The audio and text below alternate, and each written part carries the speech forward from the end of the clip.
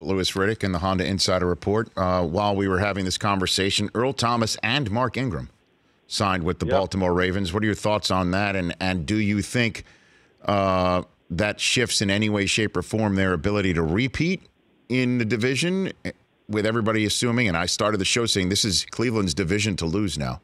What do you think? So I love the Earl Thomas signing. I love it.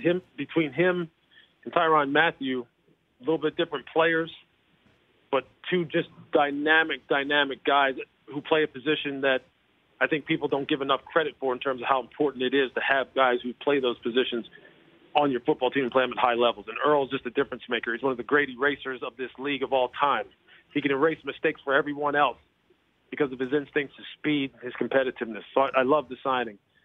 And I love Mark Ingram. I really hoped and thought that they would keep those two together, meaning Mark and Alvin Kamara down in New Orleans. I like the signing for Baltimore.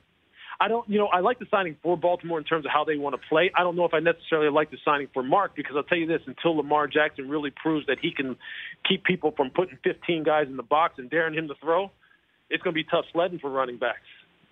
Tough sledding. The game isn't going to be as loose, and the seams and the spacing isn't going to be as open for him in Baltimore as it was in New Orleans, because the quarterback hasn't proven himself yet. If he can prove himself, then it'll benefit Mark. But we'll see. Baltimore has a lot to prove.